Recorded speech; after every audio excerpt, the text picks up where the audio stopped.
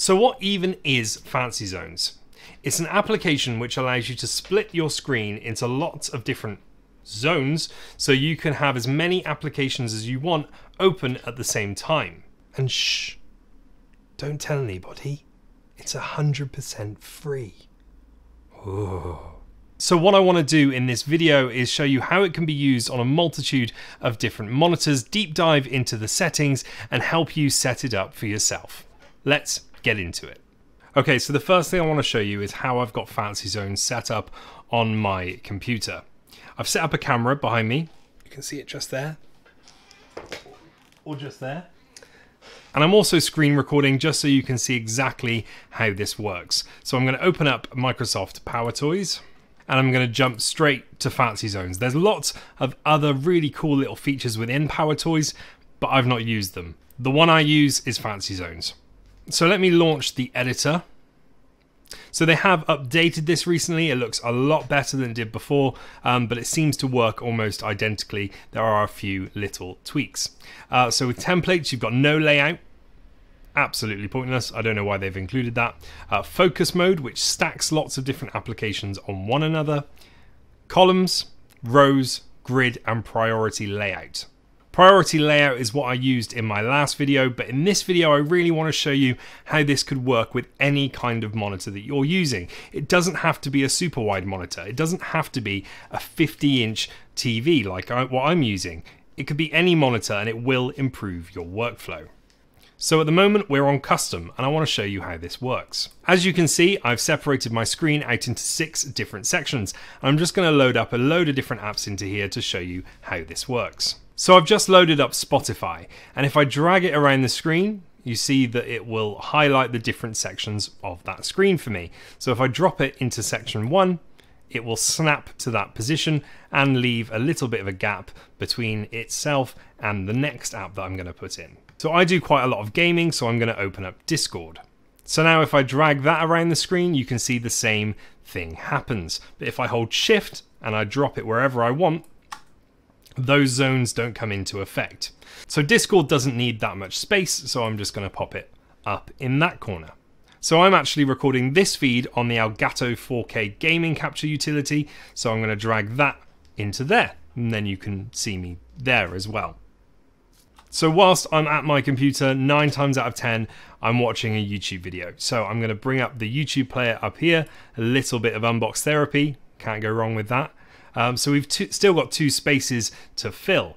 Say for example I was streaming a game that I was playing, I could be on Twitch and I could drag that window down into Windows 6. And lastly I'm going to open up Call of Duty Warzone and you can see on my monitor how it's stretched across the whole thing. Sometimes this is how I like to play my games, but in this instance it's not perfect. So let's try and drag this game into one of these zones. So zone 4 is where we're aiming for.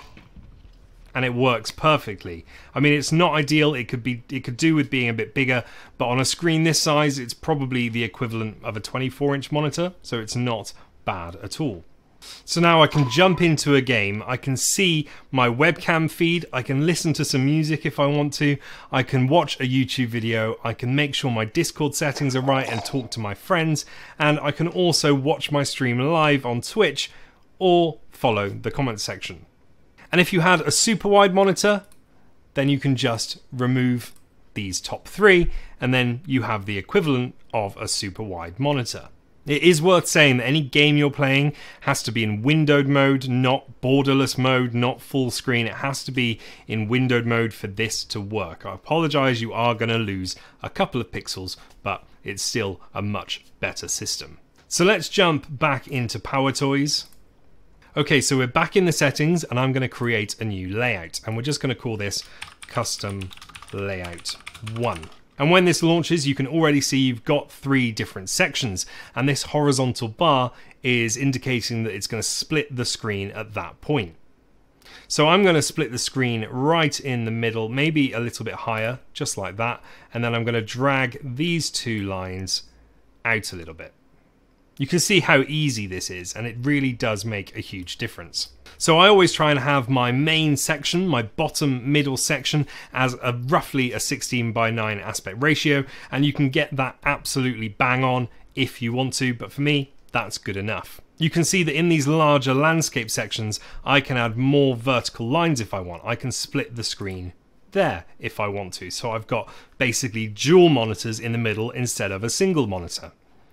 And if I work my way down this more portrait section, then I can split this into multiple sections as well.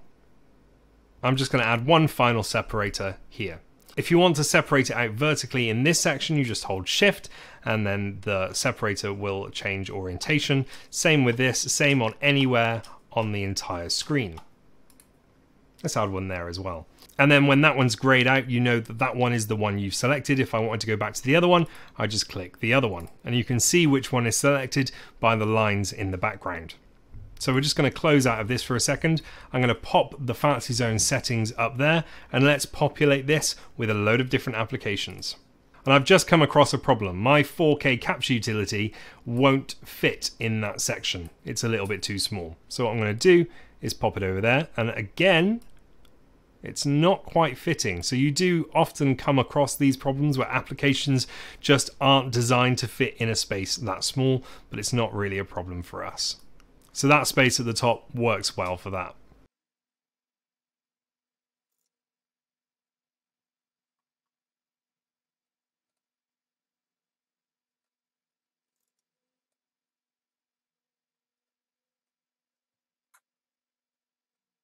So this may look a little bit chaotic, but it works really well. And if you were sat here resizing every single one of these windows and then you minimized it or you closed it and you wanted to reopen it, God, it would take a long time. This really does save a lot of time and frustration when working on a bigger monitor. And this isn't really the way this is designed to work. I'm just showing you so you get the idea of the potential of this piece of software. One of the main questions that I get asked all the time is, how do I use these settings on multiple monitors? Like, how do I make these settings up here affect a different monitor? Well, the answer is really simple. You just drag these settings over onto the monitor that you want it to affect. I hope that makes sense. So the settings panel, this settings panel, has to be on whatever monitor you're hoping to affect with those settings. You often see stockbrokers with like 4 screens or 6 screens. Take a look at this. I can fit on so much information onto one screen, so many different charts. I can track the price of loads of different things just with one screen, and they're all in their own little fancy zone. How cool is that? I'm not a stockbroker by any means, so don't judge what I've clicked on. I've got no idea. I just clicked on some charts. So hopefully now you understand how Fancy Zones works a little bit better, and the sky really is the limit. You could have 50 different zones on your computer, although I don't think that would work very well. But if you have a big monitor, if you've got an ultra-wide monitor, or like me, you're using a TV as a monitor, then Fancy Zones really is the way forward. Download it and have a play. There's a link in the video description. If you like this video, please give it a like and subscribe to the channel so you can see more content like this. Thanks for watching, and I'll see you again really soon.